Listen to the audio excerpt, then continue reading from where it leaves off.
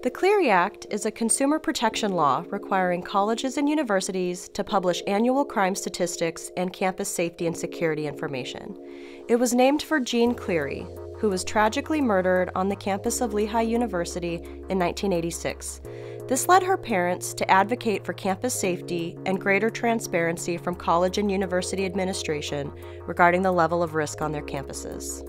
As a Campus Security Authority, or CSA, you're required to report crimes to the Clery Act Compliance Coordinator within the UCI Police Department so that the university can develop a comprehensive annual report of crime on campus and alert the campus as necessary. These can include direct reports from a victim, witness, third party, or even the perpetrator, but not incidents you merely overhear or learn about indirectly. The Clery Act covers crimes committed on campus, on public property within or adjacent to campus, or at non-campus property owned or controlled by UC Irvine. As a general rule, CSAs should also report crimes that occur at a UCI-affiliated or sponsored event, such as study abroad trips, events off campus, or club retreats.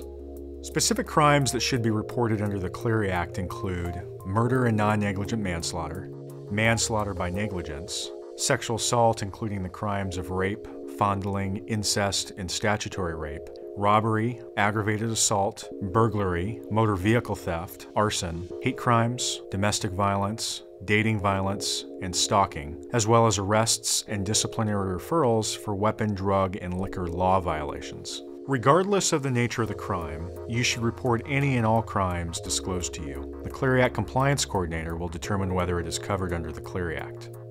When someone tells you about a crime, let them know immediately about your responsibility as a CSA, and that you will be reporting under the Clery Act.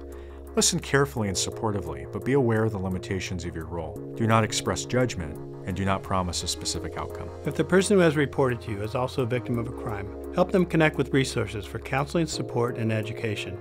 You can find additional information about available resources in a later video in this series. Encourage, but do not force the reporting person to file a report with the police department. Then let the UCI Police Department do their job. Do not investigate the incident yourself. There is no need to interview anyone else who may be involved in the incident.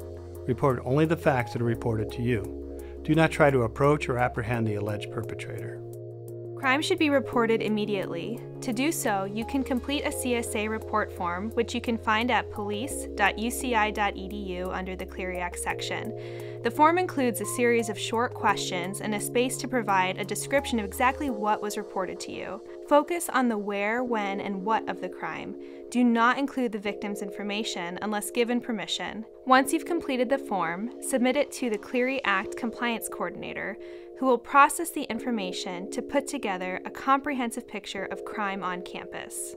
If the crime reported to you is a sex offense, including dating and domestic violence, sexual assault, or stalking, you most likely also have a responsibility to report under Title IX. For more information about the Title IX reporting process, please watch the second video in this series. Thank you for serving as a Campus Security Authority.